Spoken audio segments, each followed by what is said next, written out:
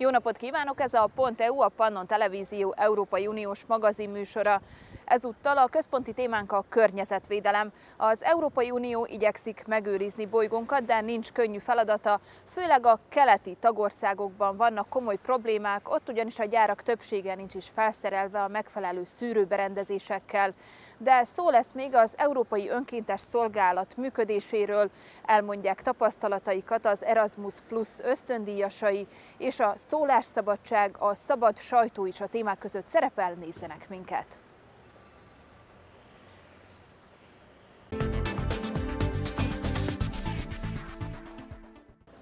Az éghajlatváltozás természetes folyamat, bolygónk hol felmelegszik, hol pedig lehűl. Ez azonban normál esetben évmilliók alatt játszódik le. Az utóbbi időben azonban lényegesen felgyorsult ez a folyamat, ennek pedig beláthatatlan következményei is lehetnek. Hamarosan megmutatjuk, hogy mit tesz az Unió ez ügyben, előtte azonban mondja el a szakértő, hogy mi az a klímaváltozás és mi okozza.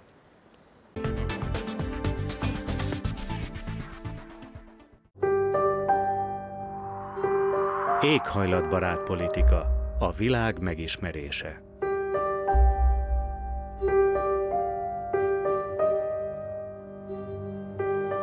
Well, the climate of our planet has changed through billions and millions of years. In particular, we had ice ages in between, punctuated by warmer phases. And in particular, during the last 2.5 million years, we had a roller coaster development of climate going up and down. Nothing compares to what humans are now doing to the planet during this century. The problem is that now, through human interference, it seems that the planet will be warming up much, much faster than ever in the last millions of years. And that's what we call man-made climate change. What's the cause? Well, it's the output of greenhouse gases from industrial processes, from land use, things like that. When you keep on enriching the atmosphere with greenhouse gases, the planet has to get warmer and warmer, and that's precisely what is happening right now.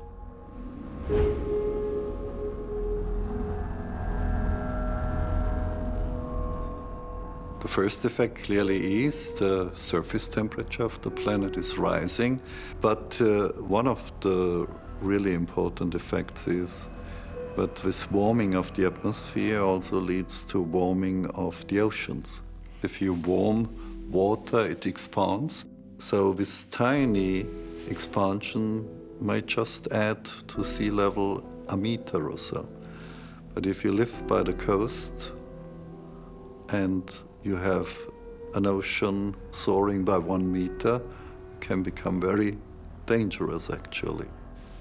And then of course you have something which will affect everybody, that is change in extreme weather patterns.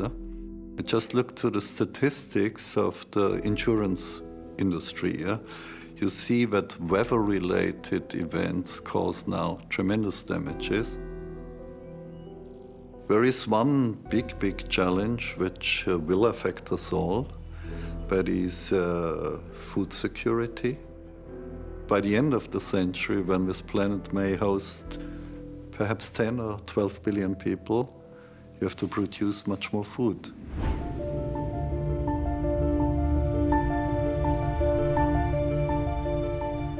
In the end, we have a choice, and it's not the technology which is hampering us in any way, it is ourselves. We have to switch our energy system as soon as possible from fossil fuels, gas, oil, coal in particular, to non-carbon sources, as we call it, that is wind, solar, biomass. Even with the existing technologies, we can rapidly decarbonize Europe, become a world leader when it comes to reduce greenhouse emissions. It's the political will in the end, because it's in the end a competition between an old economic system which is based on fossil fuels, let's face it, and a new system which is much more sustainable, has no side effects, environmental, will probably even create much more jobs in the end, and will foster innovation at all scales. 200 nation states on this planet who all have to work together.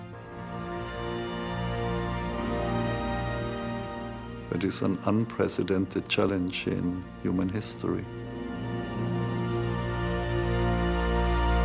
Éghajlatbarát politika. A világ megismerése.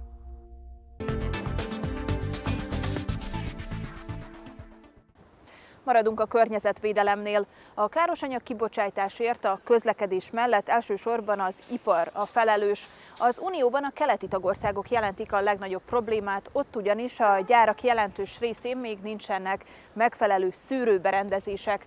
Hogyan lehet orvosolni a helyzetet? Következő bejátszásunk erről szól.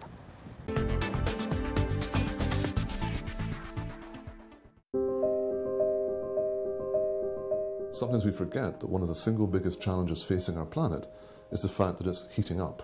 And we have an opportunity, against a ticking clock, to try and reduce the temperature rise of the planet. Now, we can't do it alone. The EU emissions trading scheme is the cornerstone of the EU's attempts to address climate change. And simply put, it is a way of encouraging a market-based solution. The design is basically to allow those who are wanting to pollute to pay for that pollution. So we've created a system of permits. In order to emit carbon, you must hold a certain number of permits. If you want to pollute more or allow more out, you must buy more permits. So at the beginning it worked very well. And then came the financial crash. And the consequence of the financial crash was that manufacturing itself went down through a significant dip. People simply were not manufacturing, and therefore they were not emitting, and therefore didn't need the permits to allow them to emit. And slowly but surely the number of permits built up until what we have today is a huge glut of permits. There is already proposed what is called a market stability reserve, which is like a bank account into which you can put the excess allowances. Well, one of the first things we've tried to do is to double the rate at which those allowances enter the bank. So they're taken away faster. One of the bigger challenges, of course, as a continent is we have a lot of post-Soviet technology to the east, which frankly is a problem, and we need to make a way through that by innovation and modernization. So we created funds again to support the member states to the east to help them through that. The challenge right now is we have the structure and the mechanism. We have the car, if you like. We have the engine. We just haven't got the ignition key turning yet. And until that engine starts powering the change, we are going to be falling behind.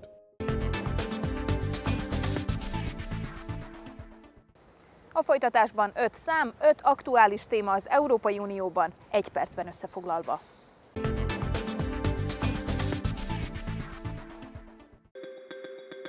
It's the first time a Canadian Prime Minister speaks to the European Parliament. Justin Trudeau has come to praise the EU-Canada trade deal approved by Parliament despite protests. Member states have 18 months to implement an anti-terror law which makes it a crime for foreign fighters or lone wolves to travel and plan isolated attacks. 86 billion euros, that's the amount allotted to Greece in its third bailout package. Up for debate is whether the country's efforts to slash debt are enough. MEPs want to reform the European Union as the Treaty of Rome turns 60 this year. To tackle crises more effectively, they want a special Eurozone budget.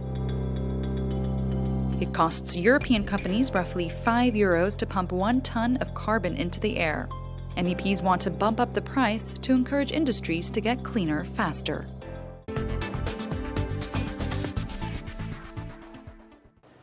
A szólásszabadság, a szabad véleménynyilvánítás az Európai Unió alapértékei közé tartozik. Ezért igyekeznek a csatlakozni kívánó országokban is küzdeni a média szabadságáért. A folytatásban ismerjenek meg egy koszovói újságírót és az ő munkáját.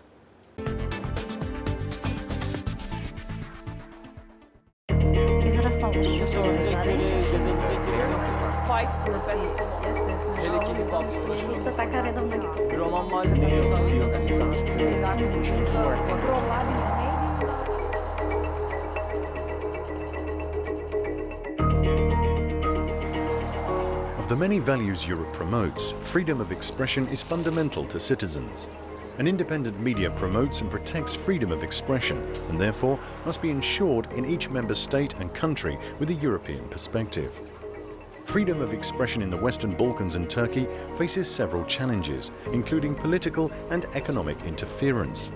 There are few self-sustaining media outlets which can limit critical opinions and restrict reporters. Yet, many journalists have support from the international community to promote media pluralism and freedom of expression for all citizens. I have experienced the impact of changes that media can do. A journalist is not just a reporter. A journalist fights for a better tomorrow. After an international media career with the BBC, Jeta Zara returned to Kosovo to shape the democratic process of her country.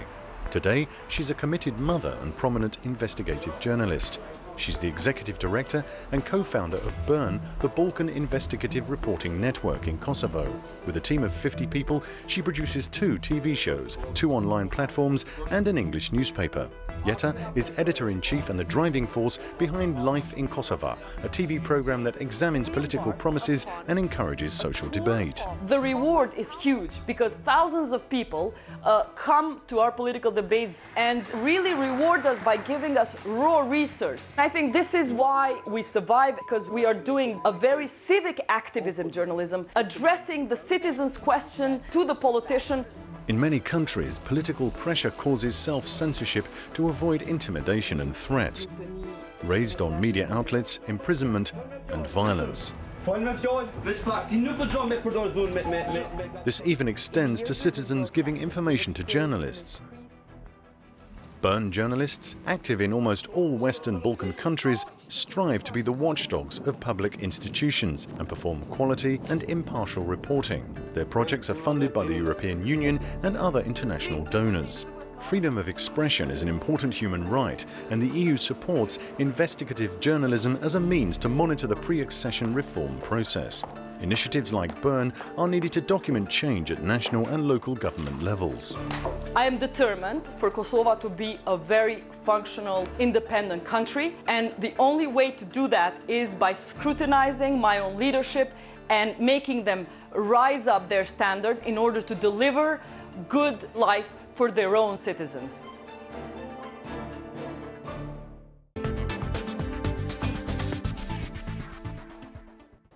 A múlt héten elkezdtük, most pedig folytatjuk. Az Erasmus Plus diákcsere program résztvevői mesélik el tapasztalatukat.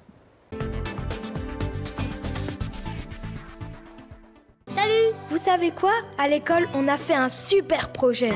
On a cuisiné. Oui, on a fait des recettes de tous les pays de nos parents. C'était une chouette façon de faire aussi de la géo, de l'histoire et des maths. Et d'apprendre à mieux parler. Et à mieux se connaître. C'était ouf! Et marrant et trop bon. C'était le plus de notre Erasmus Plus.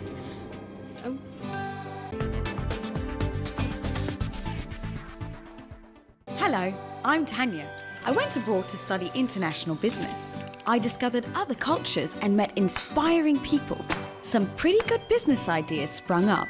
I learned to feel instantly at home wherever I go and found that entrepreneurship knows no borders.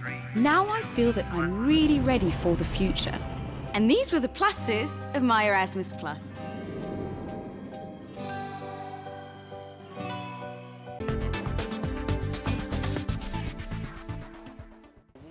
A Pont.EU-ban rendszeresen foglalkozunk az önkéntességgel. Elmondjuk, hogy az önkéntes munkával tudást, tapasztalatot és barátokat is szerezhetünk. Most ismerjék meg az Európai Önkéntes Szolgálatot, aminek az a feladata, hogy segítse azokat a szervezeteket, amelyek önkéntesekkel is foglalkoznak. Támogatást biztosítanak nekik és segítenek a tagtoborzásban is.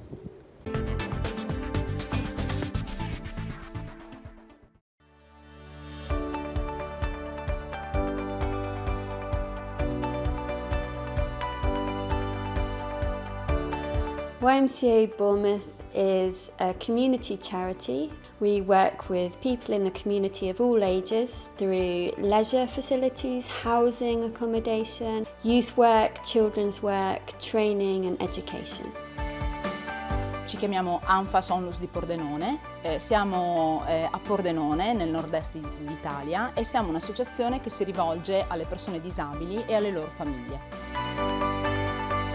Numele organizației este Centrul de Voluntariat Cluj-Napoca. Misiunea noastră se referă la promovarea voluntariatului ca o metodă de implicare a comunității în soluționarea problemelor identificate la nivelul acesteia. Suntem activi în Cluj-Napoca, România. Biedrība Radi vidi pats bāzēs Liepājā un nodarbojas ar aktīvo un ilgspējīgu dzīvesveidu popularizēšanu, kā arī brīvprātīgo darbu. Beneficiile implicării voluntarilor internaționali în cadrul organizației, dincolo de viziuni foarte diferite pe care voluntarii le aduc cu ei și contribuie la modificarea diferitelor activități pe care le desfășurăm, prin program am reușit să stabilim legături cu tot felul de alte organizații din Europa. Dopo il Servizio Volontario Europeo, ANFAS ha assunto circa una quindicina di giovani. Gregory è uno di questi, anzi fa parte del primo gruppo arrivato nel 1997, è ancora qui con noi perché ha fatto il corso per diventare operatore sociosanitario ed è uno dei responsabili dell'ANFAS. Ho fatto volontariato 19 anni fa, poi mi hanno chiesto di rimanere per lavorare e sono rimasto. Fare volontariato all'ANFAS mi ha aperto a tante cose, mi ha aperto la mente e a crescere soprattutto, perché non avevo mai lavorato con i disabili. Pavisam noteikti ir tas jāmēģina, tā ir tiešām fantastiska pieredze, bet ir ļoti svarīgi izdomāt, ko tieši tie brīvprātīgie darīs, jo no vienas puses ir jādod konkrēts darbs, kur iesaistīties, bet ir ļoti svarīgi dot arī to telpu viņu pašu iniciatīvām un idejām, jo tas, ar ko nāk viņi, ir tas, ko varam mācīties mēs. Consiglio vivamente ad altre associazioni di partecipare al Servizio Volontario Europeo perché è un'esperienza di apprendimento continuo, perché apre la mente, perché aiuta a combattere il pregiudizio attraverso l'accettazione della diversità. Pirmkārt, lai kļūtu par EBD organizāciju, jums jāsaprot skaidri, priekš kam jums vajag brīvprātīgi un ko tie brīvprātīgi darīs jūsu organizācijā. If you're interested in participating in EVS, contact your national agency. Your national agency can tell you how to get accredited to host or send with EVS. Dopodiché si riceve l'accreditamento e poi in caso si possono inviare le richieste di finanziamento, scrivere i progetti e inviare e ricevere volontari. Pentru a recruta voluntari pentru proiectele noastre, folosim pe de-o parte atât platforme online, cât și ne folosim de parteneriatele pe care le-am dezvoltat în timp cu alte organizații din Europa, cărora le transmitem call-ul, oportunitatea de voluntariat, pe care ei o dau mai departe către tinerii cu care lucrează.